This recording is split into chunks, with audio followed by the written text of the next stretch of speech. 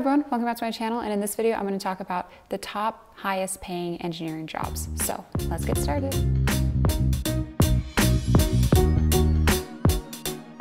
I thought I would just go over what exactly the highest paying engineering jobs there are, so that if you are also one of those people who are interested just in the salary or in the pay, and you do have a bit of interest in these different job titles, then that would be great because you can find an engineering job that's one of the highest paying ones. I hope you guys find this helpful and useful.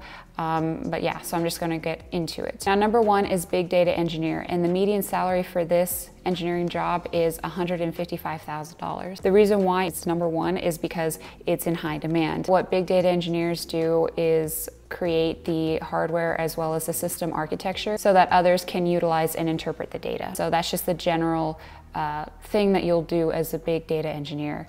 And again, they're in high demand.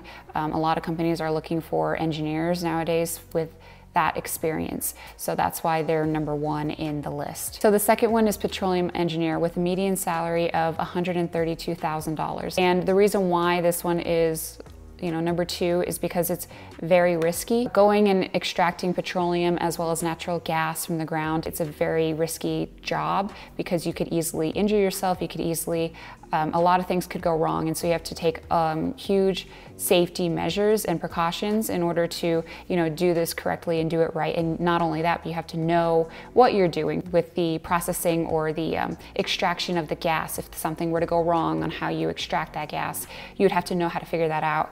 And again, it's very dangerous because you're dealing with something that's very flammable and could explode in a sense. So that's why they get paid so much, and there's not a lot of people out there who have a degree in this field. But if you are interested in petroleum engineering, then definitely go for this degree because they pay pretty well. So number three is computer hardware engineer. And with computer hardware engineers, the median salary is $115,000. So kind of what I am, but also, it's not exactly. I'm more of computer software engineer.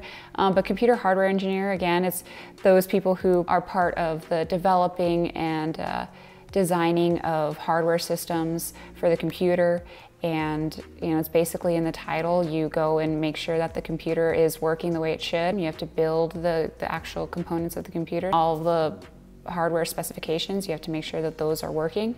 So yeah, that's basically what you would do as a computer hardware engineer. And if you're interested in that, that's great. Then you can just major in computer engineering and have an emphasis in hardware, and you're good to go. Number four is aerospace engineering with a median salary of $113,000. So in general, aerospace engineers build aircrafts, spacecrafts, missiles, and satellites. So anything that goes up into space or goes out into the sky and flies, obviously that's the aero part. But if you are interested in doing that, or if you're interested in planes or flying, you're interested in seeing the rockets launch and everything, then maybe majoring in aerospace engineering is right up your alley. You may actually really enjoy that field. So number five is nuclear engineer with a median salary of $105,000. Mainly these engineers develop the tools and instruments needed to utilize nuclear energy. So if you're one of those people who are just fascinated with the atom, and you want to participate and help others to use the nuclear energy in other ways to create different things, then being a nuclear engineer would be perfect for you. So you may like it, and you'll also, at the very least, be getting paid very well. The next one is systems engineer with a median salary of $103,000. This sounds like the computer hardware engineer, but it's actually completely different. It's actually nowhere near what computer hardware engineers do. System engineers in general manage the technical infrastructure of a company by maintaining the hardware and software required to keep the company running and the business moving forward. So if you're someone who has strong communication skills as well as good managerial skills, if you're able to understand all of those hardware and software terms and understand the technical information and be able to explain that to someone who doesn't know that or doesn't understand that information or doesn't have that level of knowledge, then this job is perfect for you. So the next one is a chemical engineer with a median salary of $107,000. So if you have a background in biology, chemistry, or physics, or you're interested in any of those topics, then this degree would probably be good for you. It does pay a lot, and if you are interested in, chemical biology, physics, then that would be great for you. But again, there are 6 other engineering degrees that pay better on average than chemical engineering. And based on my previous video, if you guys haven't seen that, you can go look at that or click in the top right. They are one of the hardest engineering degrees. It's number 4 in the hardest engineering degrees. So it's something that you really need to consider when you decide if you want to major in chemical engineering, because it's going to be a very difficult time and very, probably very, very stressful. But if you're willing to put up with that and you think it's worth it, then more power to you. And yeah, so just think about that if you want to become a chemical engineer and weigh out those options. So number 9 is electrical engineering with a median salary of $97,000. Now this salary was reported in 2017. It is now 2022, so that is 5 years ago. I honestly think it's gone up quite a bit, pretty significantly since then. Based on other information and sites that I've seen, it's averaged around 110,000, 105. So I think it needs to be, moved up in the list. They only build and work with the hardware components. So they're the ones who, build the microprocessors, they build the motor and radars and radio communication systems.